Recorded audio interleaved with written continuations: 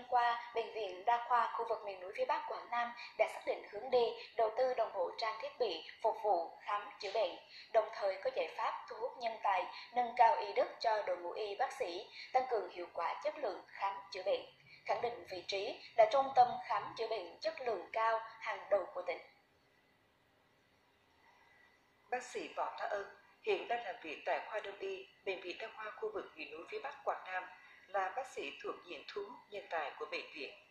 Sau khi tốt nghiệp, bác sĩ Võ Thá Ân về công tác tại Bệnh viện Đa khoa khu vực miền núi phía Bắc Quảng Nam được 2 năm. Là bác sĩ trẻ của khoa, nhưng Võ Thá Ân được đồng nghiệp đánh giá cao về tay nghề, hòa nhập với các đồng nghiệp trong môi trường mới, nơi anh quyết định gắn bó lâu dài với nghề thầy thuốc. Trong quá trình mình về đây thì được sự quan tâm của ban giám đốc cũng như trưởng khoa phòng. Thì về vấn đề chuyên môn thì sau 2 năm bọn em công tác thì bọn em được khoa cử đi đào tạo nên tôi có một chân sâu. Chính sách thu hút bác sĩ được Bệnh viện Đa khoa khu vực miền núi phía Bắc Quảng Nam triển khai từ năm 2017. Trong 3 năm qua, bệnh viện đã thu hút được 65 bác sĩ, thạc sĩ y khoa và bác sĩ chuyên khoa 1.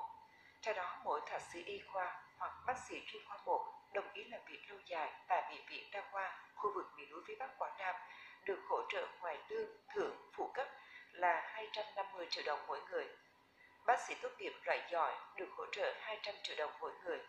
Bác sĩ tốt nghiệp loại khá được hỗ trợ 150 triệu đồng mỗi người và bác sĩ tốt nghiệp trung bình được hỗ trợ 120 triệu đồng mỗi người. Các bác sĩ diện thú còn được bệnh viện hỗ trợ chỗ ở, cử đi đào tạo chuyên môn sau đại học. Bệnh viện thì có rất là nhiều ưu đãi cho bác sĩ, có các khoản tiền, các thu hút bác sĩ, và bệnh viện thì có thêm, ngoài ra thì có thêm khu ở tập ở cho các nhân viên. Thì bệnh viện cũng phải lo là cái thu nhập của anh em cũng đừng thấp quá so với các cái bệnh viện trong cái địa phương. Thứ hai nữa là cái môi trường làm việc mình phải tạo sao cho nó đầy đủ. Thứ nhất là cơ sở vật chất, trang thiết bị, và anh em thấy rằng làm việc ở môi trường rất là tốt và có cái sự hỗ trợ giúp đỡ và sự lo lắng từ ban giám đốc cho đến cục trưởng khoa Phạm cũng như đến công nhân viên trong bệnh viện, xây dựng tinh thần tương trợ hỗ trợ với nhau trong công việc làm. Bệnh viện Đa khoa khu vực miền núi phía Bắc Quảng Nam là bệnh viện tuyến tỉnh đầu tiên ở Quảng Nam triển khai bệnh viện thông minh, bệnh án điện tử.